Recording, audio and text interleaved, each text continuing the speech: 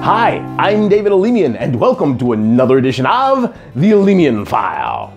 Last week, I was at an event that was attended by healthcare leaders from all across the country. During a break, I met a gentleman who asked me about my work.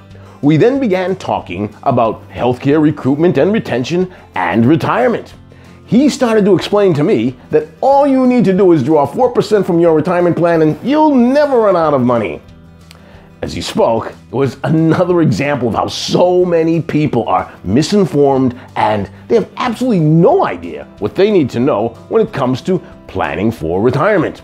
I gently informed him that there might be a few points he wasn't considering. Some of the things he missed were taxes, inflation, market losses, and major medical illness.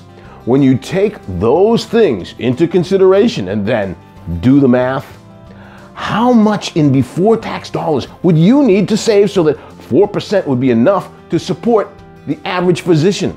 If you just consider taxes and inflation, you would need a nest egg in the $6 to $7 million range. 4% of $6 million is $240,000 per year. In retirement, you won't have many deductions, so taxes would just about cut that $240,000 in half. And inflation will double your living expenses every 20 years or so. I haven't even mentioned what would happen to that $6 million nest egg if the market crashes like in 08 and 09 and you lose 40% of it. Has your financial advisor told you about any of this? Probably not. Oh, and one more thing. Even if the $240K were enough, and it isn't, how many physicians and key healthcare employees do you know who can save over $6 million for their retirement nest egg?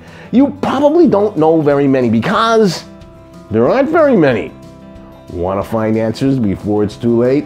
Send an email to david@thealemianfile.com and ask for my free report, Talent, Retention, and Recruitment with Pension Plans. Just put report in the subject line and I'll send it to you right away. And visit my website, capitalcrestfinancialgroup.com, and absolutely make sure you come back here next week for another edition of the Alemian File. I'm David Alemian. Thank you for watching.